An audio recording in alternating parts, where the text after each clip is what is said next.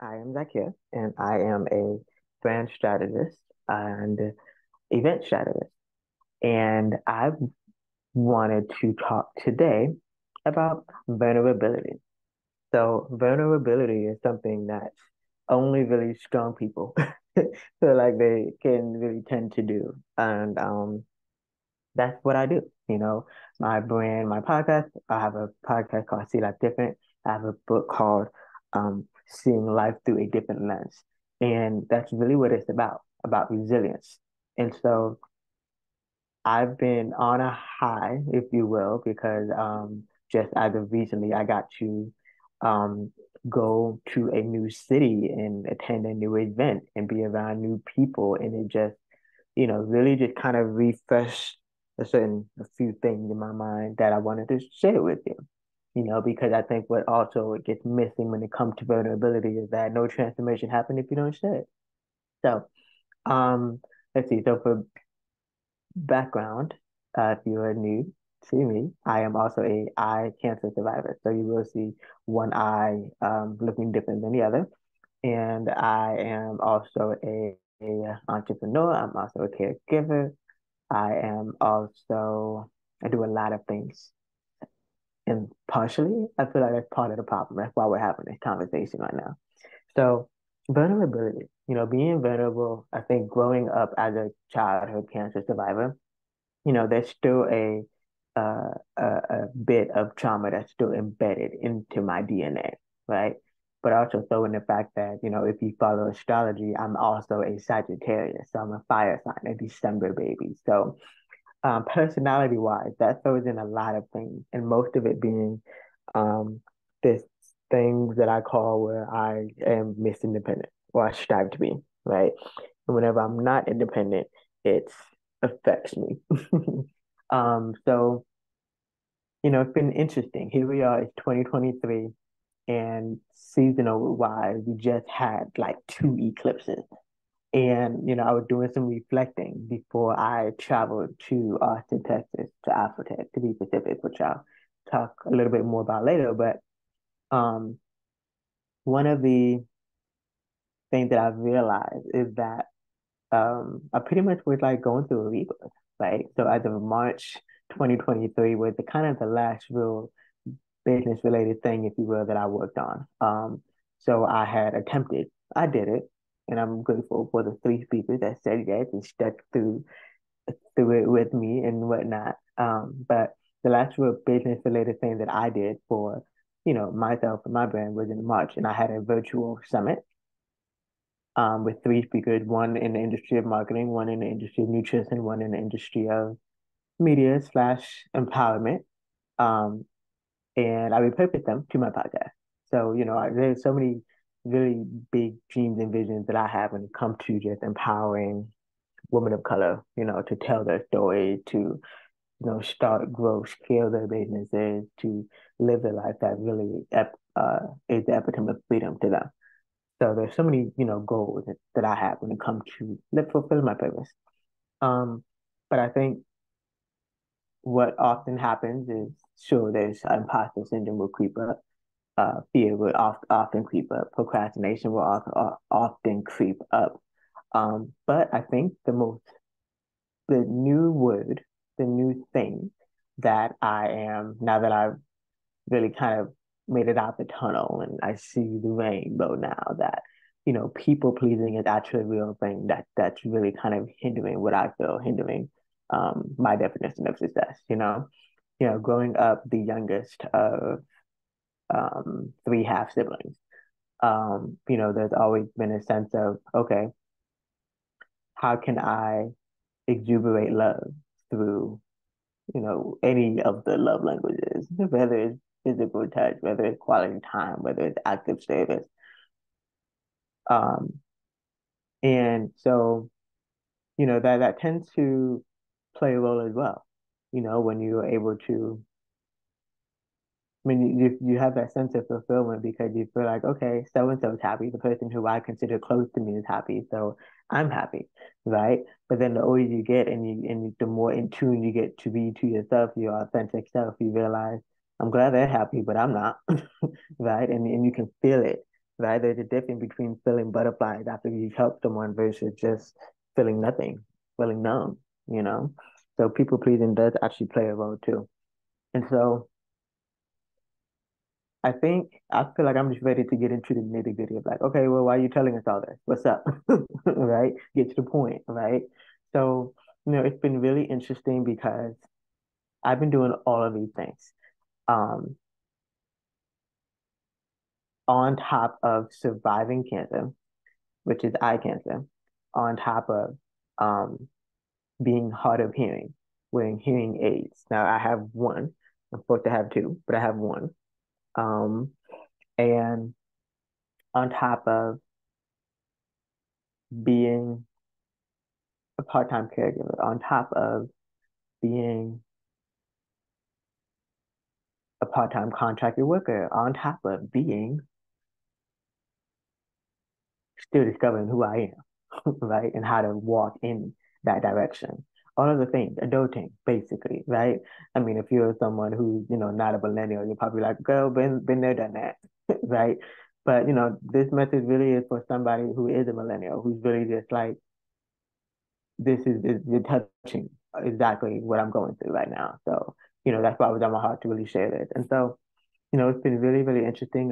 I've always understood the phrase "fake it till you make it." I've always understood the phrase of um, "work with what you got," right? And I feel like that's literally what I've been doing. Now, I'm not a materialistic person by any means, although I appreciate technology. I work in technology. I utilize the heck out of technology. So I'm more of a technology person than materialistic person. You know, I'm now, working in the healthcare industry, which can sometimes subsidize into the beauty industry. And yes, I'm wearing makeup, but it's only today, today only. Maybe if I do another live video, that I know is going to be used for like later on down the road, um, you'll see me in makeup, but I'm not materialistic. I'm not fathom by beauty. Um, I care more about the souls of human beings. So much so that again, back to the people pleasing, I'm such a visionary when it comes to ensuring that people are seen and heard and loved on. That, the older I get, the more I'm starting to see clearly that there are moments where I'm like, what about me? Right? Growing up, being so self-aware about myself, because I spent so much time with myself, I know me, right? But I think, again, going back to people pleasing, where it's just like, okay, you conform to the environment that you're in, you conform to the people that you care about, and that really does affect your well-being, right? There's so many people that are stressed out right now. There's so many people that are, not living their dreams and then losing sleep over it. But a lot of times it's because you're trying to people please for everyone else, you know? And it's a generational thing, Again, I'm big on psychology, I'm big on history, and I've really been observing, and that's exactly what it is, especially amongst people of color, that we've always needed to serve somebody, right? So being able to have the definition of freedom is a really, really new concept to people, and I completely understand it. So that's that first part. The second part is now I'm looking at my notes. I looked at my notes because I'm like, stick to the point and say it, just say it, Z. So, one of the interesting things that I've been observing is that when it comes to the technology things, I haven't really bought anything new. Why is that? There's two things. One is, like I said, if it ain't broke, don't fix it, right? But also, because I literally have not prioritized that financially, you know? But at this point, I also feel like I'm kind of running around in circles, running ragged, because technology is improving all of the time. And I know this because I've been wearing hearing aids since I was like 3 years old. And so maybe I'll start there. Like these hearing aids were, um, I wouldn't say given to me, but again, people pleasing. It was another one of those instances where I knew I wasn't ready, but I said yes anyway. I got hearing aids in 2017.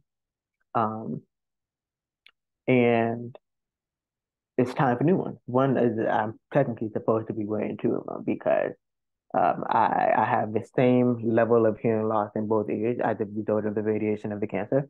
But though naturally, because of technology, I'm always on the phone. So I take the hearing aid out of my best ear whenever I'm on the phone. But there is technology where I don't have to do that at all. But again, that costs money. Um, and let's see, the other thing, I feel like there's something else I was going to say about the hearing aids. Maybe just an educational tip of like, yes, I am a millennial and I do wear hearing aids, and hearing aids actually help me to hear and understand and still be able to function in as well. I can understand deep voices, I can live breathe without it, but hearing aids make all the difference in the world as far as understanding, especially for people who are not used to interacting with people who are hard of hearing. So they're so used to not making eye contact and mumbling or pretty much the equivalent of talking to themselves when they're actually talking to somebody else. So basically, um, doing those things.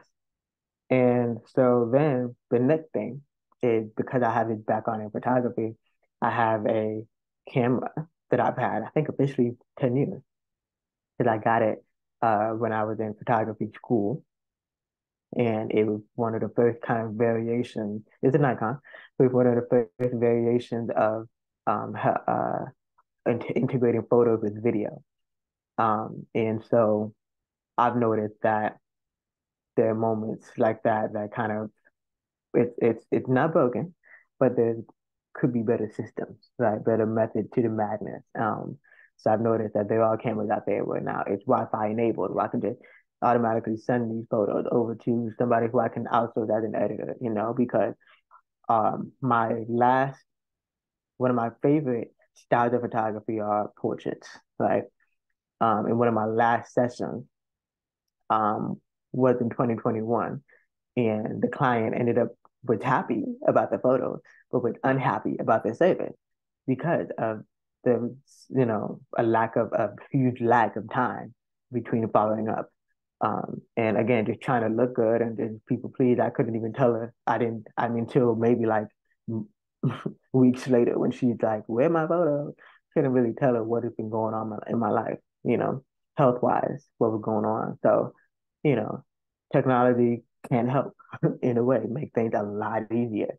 Um, One of the other things, I think one of my other big goals is that I've always wanted to live internationally. I've just always known that about me. I think being blessed to have parents that have one done the military service and two actually have a my my mom's dad is actually an immigrant. So always knowing that there is a bigger world out there. I've always had this goal to really just kind of live internationally to the point where um what was it? I had a car for 9 years. I had a car for 9 years. And there, of course, two things. There was one is like it was about time. I mean, unless I was gonna save up the money to keep maintaining it. It was a 2008, and I just sold it last year. So you would either save up the money to keep maintaining it, keep the insurance, and keep everything active, or just completely sell it. So I lean towards selling it because one, and again, I'm a part-time caregiver, so now at this point, uh, I drive the other car, the car that's not driven as often. So I'm like, okay, I just sell it, and then that way I don't have to worry about figuring out what to do with the car when I do go overseas. But again, that gets a little difficult because you move to a city, well, it's not really a city. I live in a town, where there's very limited public transportation.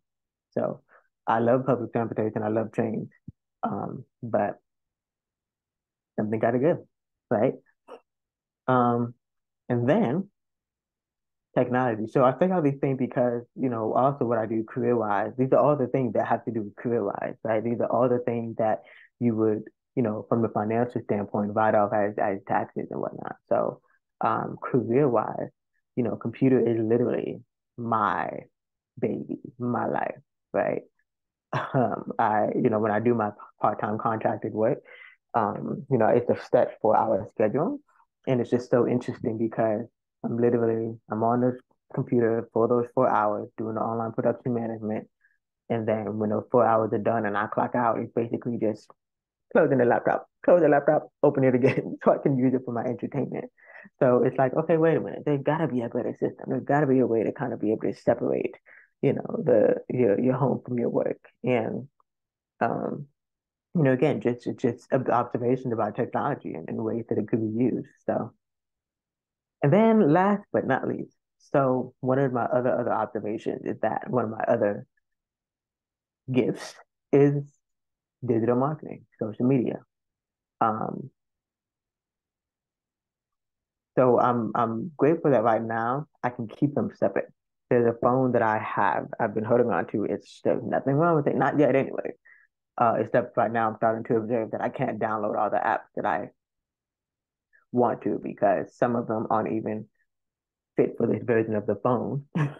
Aside from the fact that, eventually the phone will slow down too. But, I've held on to this, Samsung S7 since it was first released. I probably got it, very much when it was first released. And but then on the other hand of the phone, believe it or not, I don't even have a phone plan right now. I mean, I have a phone, but I don't have a phone plan. It's one of those situations where I am on a government phone, right?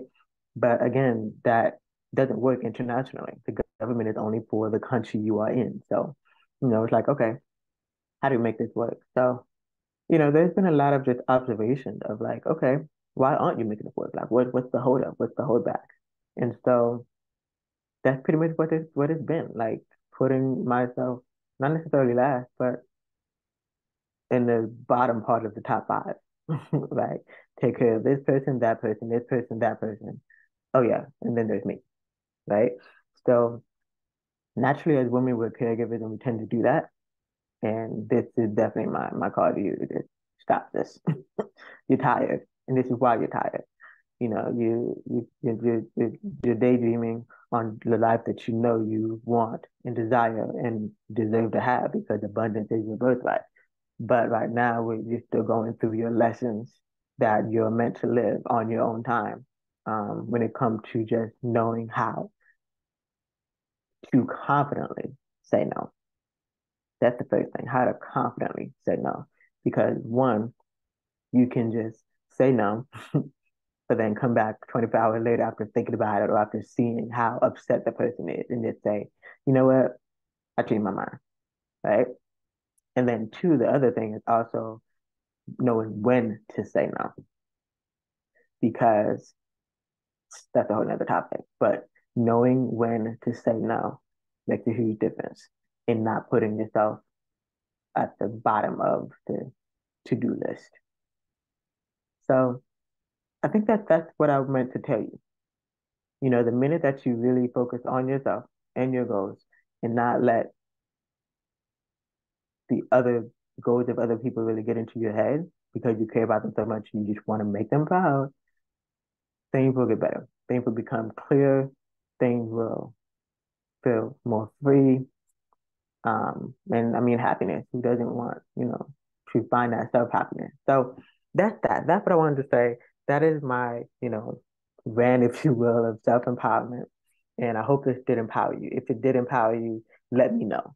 Because again, one of my love languages is knowing that you are loved, right? Did you like this? Let me know. Did you appreciate this? Let me know. Did you get something from this? Let me know. You can connect with me on social media, Zaakirah, Zaakirah. I tend to use my middle name a lot. Um, and sometimes you can still find me at my last name on, various social media networks, but it's spelled Muhammad. And my social media handles are Illuminous One, which is the meaning of my first name, which is bright light. So not my first name. My bad, brain fart. My middle name is Illuminous or bright light is what Nayyar is. So social media handles ILLUMINOUSONE. Connect with me. If this inspired and empowered you, connect with me. If you are ready to take those steps when it comes to building your brand, building your strategy, living a life that you know you desire. So until next time, thank you for watching.